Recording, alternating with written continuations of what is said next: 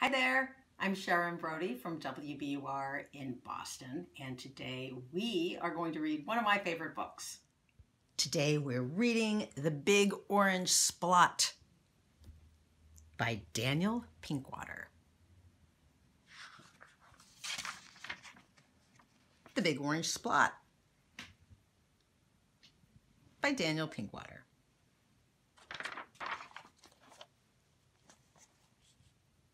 Mr. Plumbean lived on a street where all the houses were the same. He liked it that way. So did everybody else on Mr. Plumbean's street. "This is a neat street," they would say. Then, one day, a seagull flew over Mr. Plumbean's house. He was carrying a can of bright orange paint. No one knows why.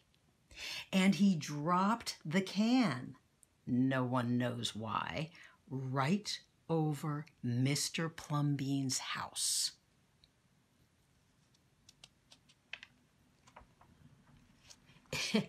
It made a big orange splot on Mr. Plumbean's house. "Oh, too bad," everybody said. "Mr. Plumbean will have to paint his house again."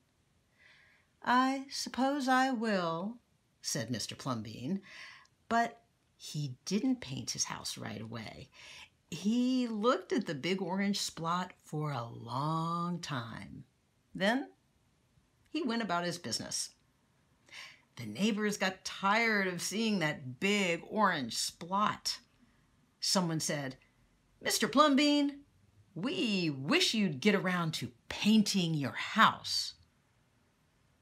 "Okay," said Mr. Plumbean. He got some blue paint and some white paint, and that night he got busy. He painted at night because it was cooler.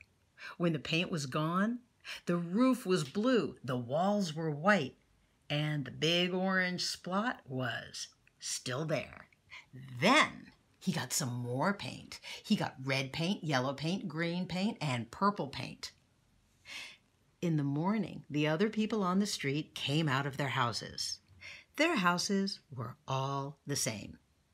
But Mr. Plumbean's house was like a rainbow.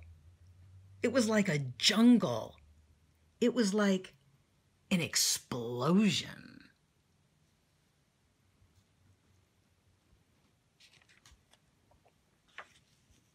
There was the big orange splot, and there were little orange splots.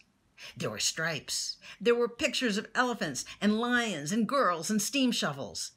The people said, "Plumbean has popped his cork, flipped his wig, blown his stack, and dropped his stopper." They went away, muttering. That day, Mr. Plumbean bought carpenter's tools. That night, he built a tower on top of his roof, and he painted a clock on the tower. The next day, the people said, "Plumbean has gushed his mush, lost his marbles, and slipped his hawser." They decided they would pretend not to notice. That very night, Mr. Plumbean got a truck full of green things. He planted palm trees, baobabs, thorn bushes, onions, and frangipani. In the morning, he bought a hammock and an alligator. When the other people came out of their houses, they saw Mr. Plumbean swinging in a hammock between two palm trees. They saw an alligator lying in the grass. Mr. Plumbean was drinking lemonade.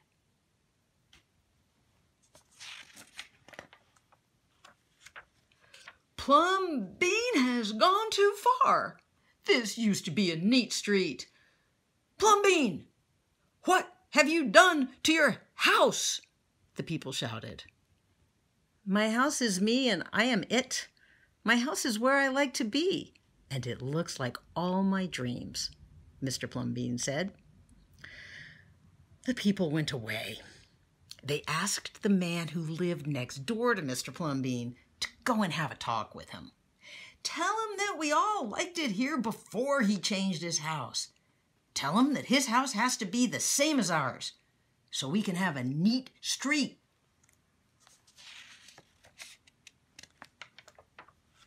The man went to see Mr. Plumbean that evening.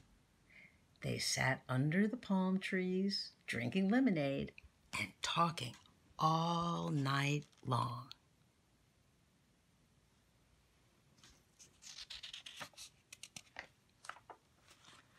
Early the next morning, the man went out to get lumber and rope and nails and paint. When the people came out of their houses, they saw a red and yellow ship next door to the house of Mr. Plumbean.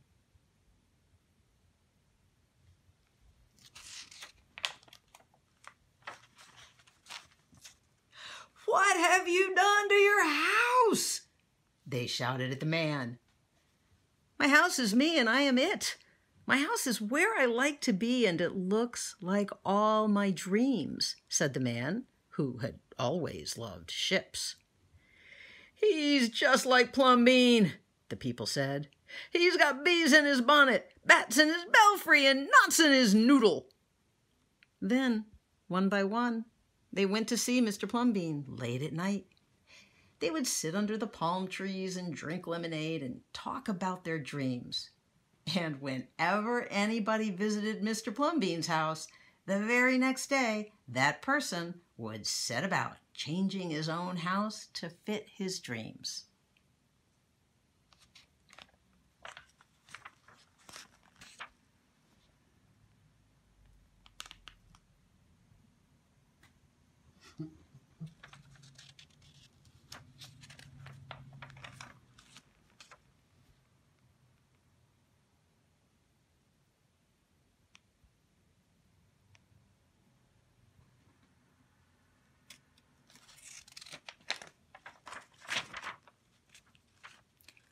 Whenever a stranger came to the street of Mr. Plumbean and his neighbors, the stranger would say, "This is not a neat street." Then all the people would say, "Our street is us and we are it. Our street is where we like to be, and it looks like all our dreams."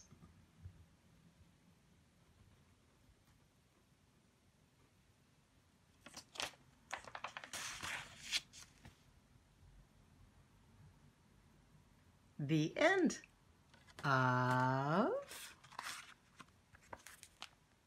The Big Orange Splot by Daniel Pinkwater. And don't go away. Next, we have a little extra something. A lanyap is a little something extra, a little something you get for free, a little bonus. And the lanyap for today's story, The Big Orange Splot by Daniel Pinkwater, is a selection from my family's collection of wind-up toys. So because Mr. Plumbean painted his house and included elephants in the picture, here is a wind-up elephant.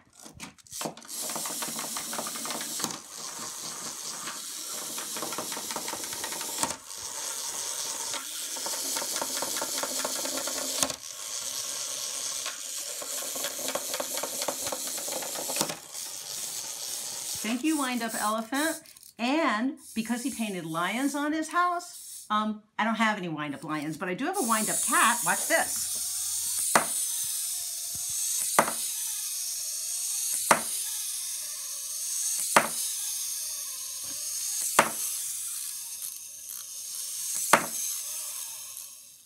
And I really love how this special wind-up toy reminds me of the color on the book. So here we go, wacky wind-up toy.